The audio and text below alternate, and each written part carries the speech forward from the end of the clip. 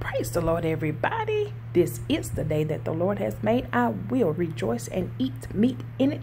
This is your girl, Sister Pooh, coming to you with the word of the day. The word of the day today comes from Miss Amber Blanks.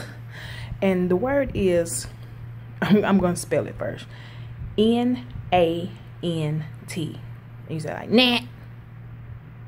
That means, no, you ain't. That's how you do your little children when they reaching for something or they try, Nat, don't you do that. Like, no, you ain't. So that condensed so many words. I love it. And we say it. I still say it to my son. He's 11. Nat, don't you do that. No, you ain't. So all those words are ran together in those four letters. Nat. So that's how you have to say it too.